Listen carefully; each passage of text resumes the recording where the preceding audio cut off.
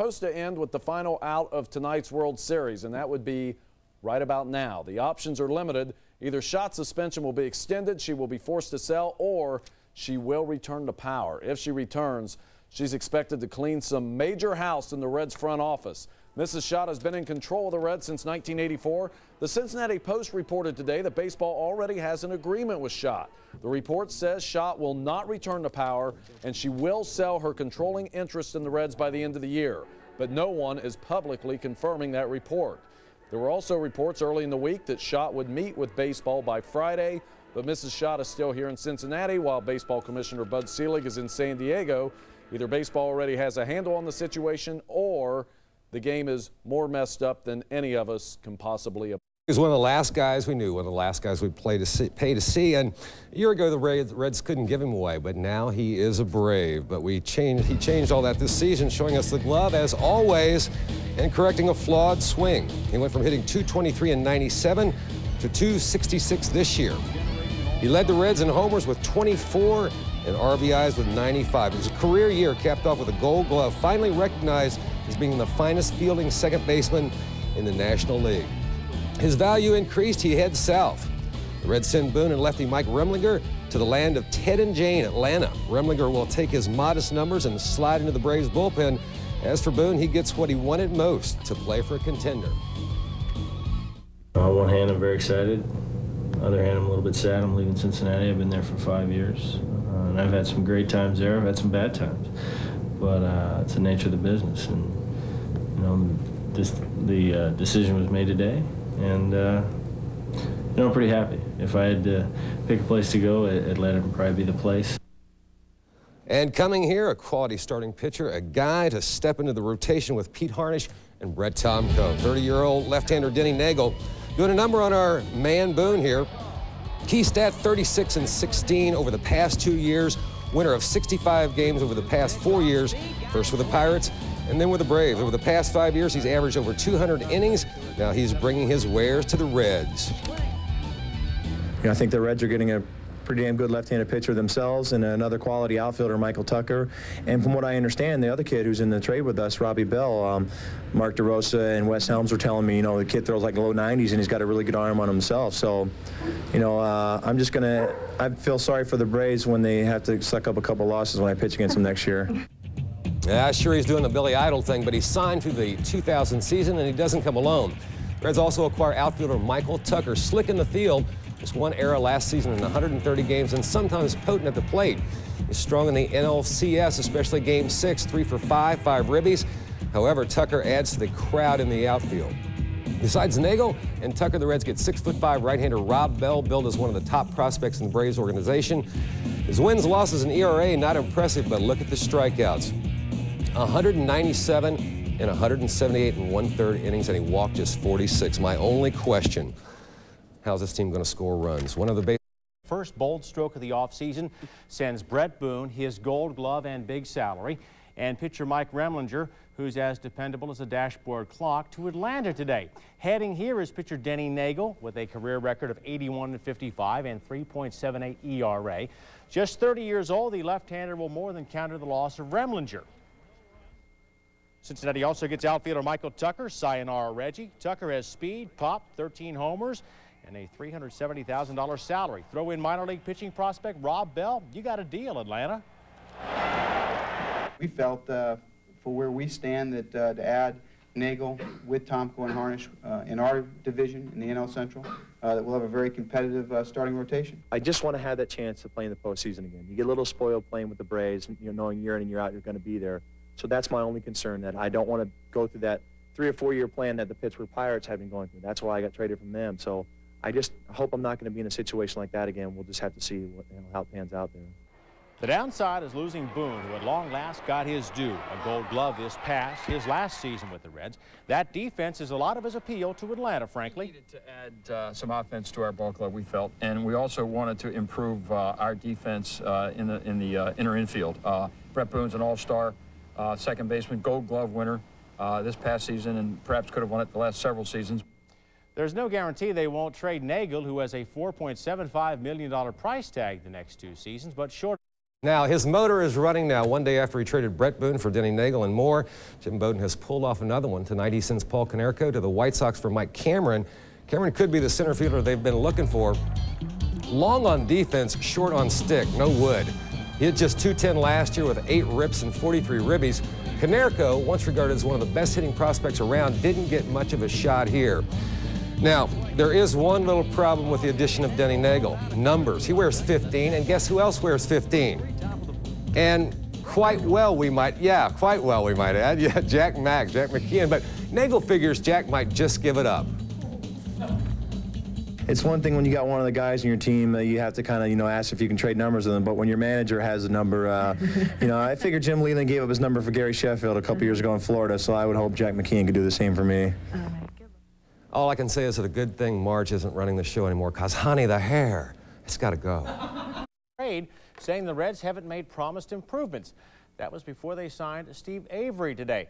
Sounds like he had enough American League after 2 seasons and 16-14 record with Boston, especially considering 72-52 mark with the Braves. I'm very happy and thrilled to be here. Obviously, it's close to my home in Detroit. Was one of the main things I wanted to do, and get back in National League where I felt very comfortable throughout my career. The only way we could compete was to have strong starting pitching and good defense. And we believe with Denny Nagel, Pete Harnisch, Brett Tomko, Steve Avery, Dennis Reyes, and Jason Beret, that we have 6 pitchers that do have the potential to win 15 games. Avery's deal is for 1 year with a mutual option for the 2000 season, after which Larkin can leave. Today, Hamilton's Mark Lewis signed with his 6th team in the last 4 years. Home is where you hang your hat.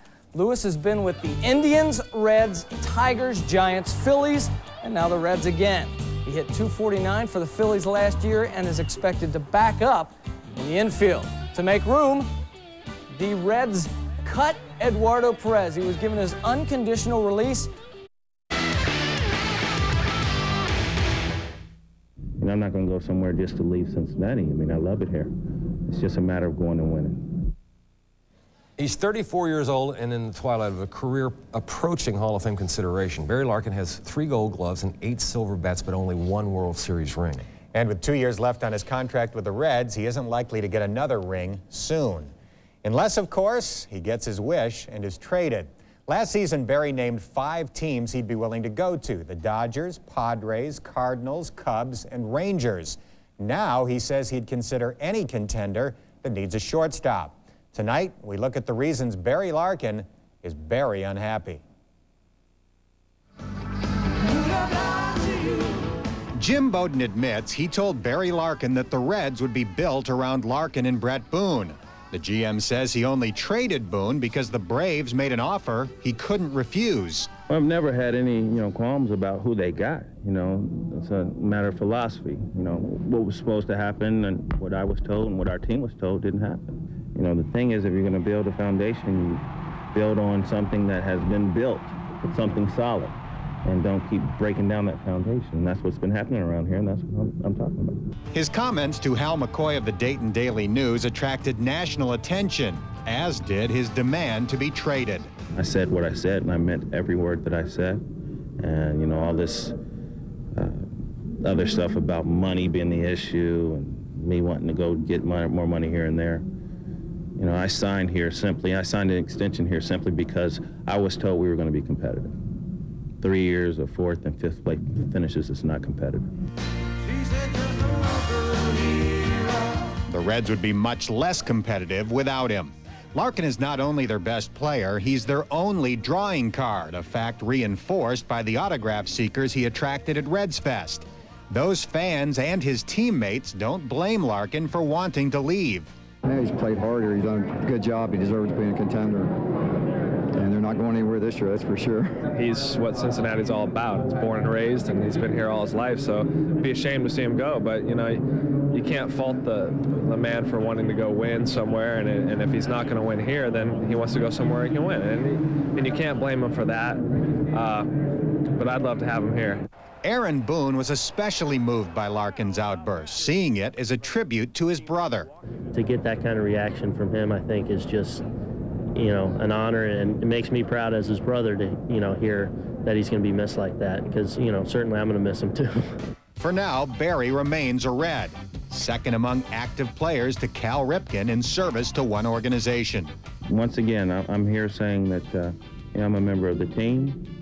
When we get out there to play, I will play with these guys. They'll be my teammates, and I'll give absolutely everything I can. You know, this is just a matter of philosophy, and these guys doing whatever they're doing in the front office. If he's still here, there's little doubt Barry will produce. Larkin led National League shortstops in batting average, home runs, and RBI last season. He was second in stolen bases. Are the Reds really getting in position to compete? This is scary. Today, they pick up power hitter Greg Vaughn in a trade with the Padres. Vaughn was just one of 4 players to hit 50 or more homers last season, and the Reds get Vaughn without giving up any vital parts. Here's the trade. The Reds get Vaughn and outfielder Mark Sweeney. Sweeney's one of the best pinch hitters around. The Padres get 3 players from the Reds: Reggie Sanders, Damian Jackson, and Josh Harris, a minor league pitcher. None of those 3 come close to being a Greg Vaughn. The Reds announced the big trade this afternoon. General Manager Jim Bowden is downright giddy about it, as you will soon tell. Cincinnati Reds fans, are you ready to rock? Because we're ready to roll. We're not going to change focus. If this deal had affected our long-term plans, we wouldn't have made it. But we think it helps our long-term plans. And who knows, we might win a little quicker than people thought. Vaughn struggled some in '96 and '97, but in 1998, this guy exploded. He slammed 50 home runs. Only McGuire, Sosa, and Griffey Jr. had more. The Reds will have to pay a little more in salary, though. Vaughn will make $5.75 million in the final year of his contract. That's a little more than $2 million more than Sanders. So that's why Jim Bowden is begging fans to buy tickets and support this team. Neither does the franchise. Only here, the Reds get their most bona fide power broker since George Foster, and one of the first questions is not how many dingers he will provide, not how many runs he will drive in, but will he shave the goatee he's had his entire career? Come on, people. Will the Reds lift the facial hair ban that is rooted in the 60s and 70s? Well, that's Marge's call. Beyond that, it's a can't-lose situation, because not only does Vaughn bring a potent bat in the final year of a contract, he gives the Reds several options down the road. This is it. This is his walk here. So what does that mean to you? That means let's go see if we can win a wild card and see if we can compete. If we get to July 31st and it's not working out, well, maybe we might make another trade. Maybe it works out and we get the wild card and we sign him to a long-term contract. Maybe something else happens. Worst case scenario, you get 2 first-round picks for him. It'll be fun to see how it works out. Reds pitchers and catchers report to spring training in 9 days. It was a rule until now. Newly acquired Greg Vaughn, who has a goatee, lobbied to Reds owner Marge Schott to drop the rule, saying that his kids had never seen him with a clean face, and she acquiesced. How strictly was the rule enforced? Jim Kern managed to force a trade in 1982